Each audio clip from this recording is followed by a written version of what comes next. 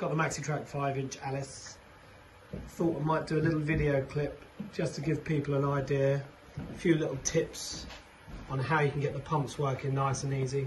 This is actually a brand new loco. I've done a few things to it, but one of the processes is we still have to boiler test them and everything before they go out.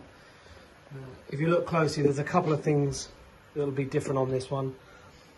I've got an old pressure gauge on here, so you won't see any pressure registered.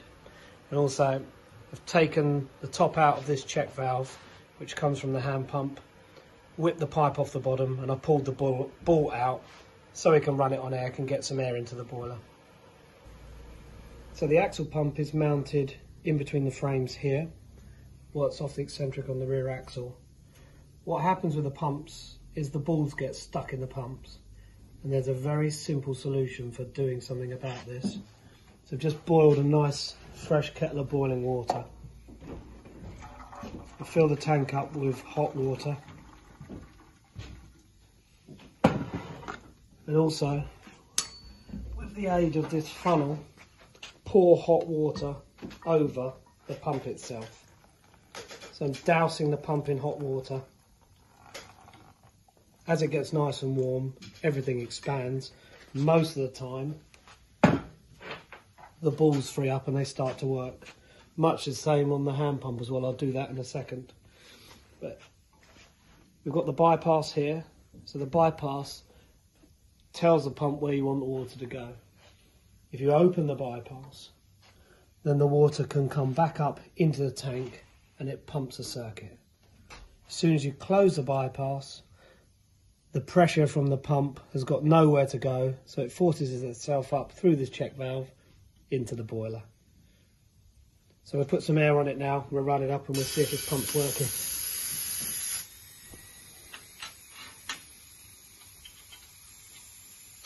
It's a good way to work out if you've actually got any water in the boiler and whether your pump's working. Blow down the boiler so you've got nothing but air coming out. And when you run the air, if the pump starts pumping, you'll start to fill the boiler.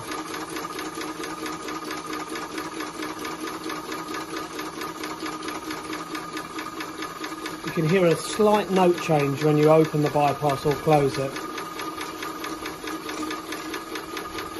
That's actually the pump pumping now, and that's it open. But because this one's actually making the right noises, I'm now going to fill it up with cold water. And a good way to see whether the pump is pumping as well is fill the tank completely to the top. That way, if it's pumping, the water level goes down and you can see it. This is just cold water, not boiling water this time. It's filled completely to the top. And if we start her up, open and close the bypass to clear the air.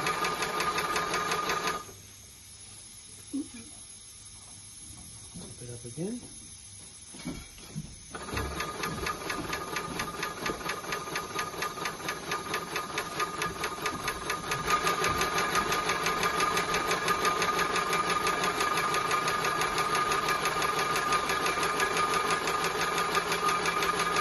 You should see the water level start to drop.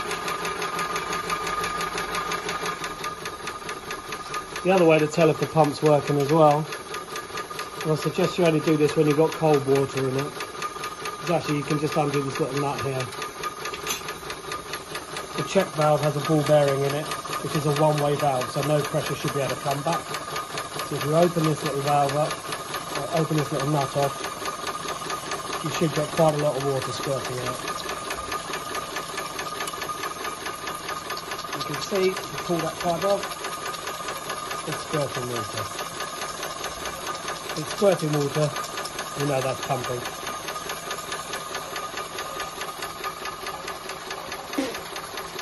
Quick shower.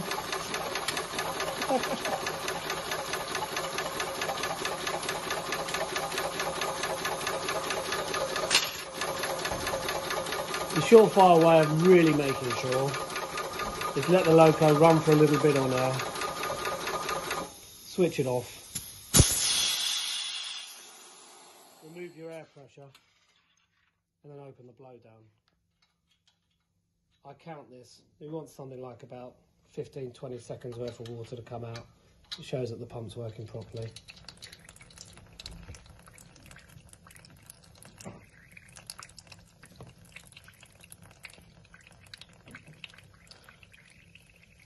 "13, 14, 15, yeah, alright, so I think that pump's working pretty good. I'll be quite happy with that. The next one to try is the hand pump.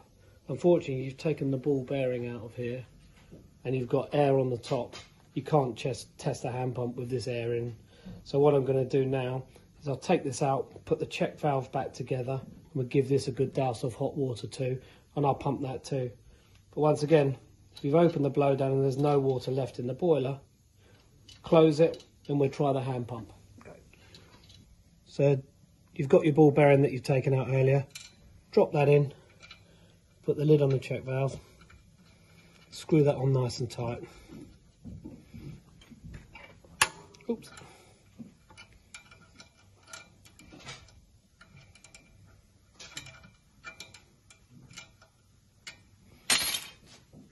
And we fill the water tank right the way to the top again.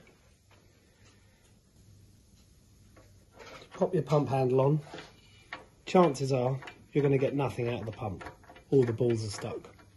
And they tend to, the balls get stuck. So obviously better to do this outside, but use your hot water. Give the pump a really good dousing with hot water. Now you can also give it a light tap with a hammer as well. Release those balls and suddenly the pump starts pumping. Okay.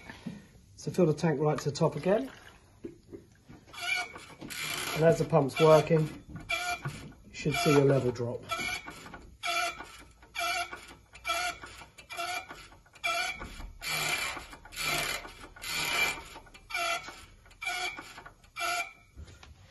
And the best way to really check, open up your blow down again.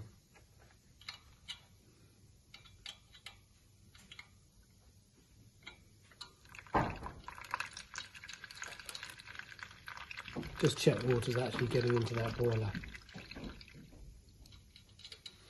So all that does is show you that the hand pump is working as it should do. It's not showing you that it'll work under pressure. But if there are any problems, you'll know it'll be in the check valve. So that's pretty much all we do on the pumps. Once we know that they're all working, you're then on to your other mechanical parts, a good oil up, making sure everything's ready for the new season. Last thing you want to do, just check you've got no leaks anywhere. So give it a good blast off. Really you want to be looking, the nuts of the bypassed, pumps, anywhere around. You just don't want to be leaking water if you can help it. If you do find you've got any leaks anywhere, undo the nut, put some PTFE on it, reseal it again.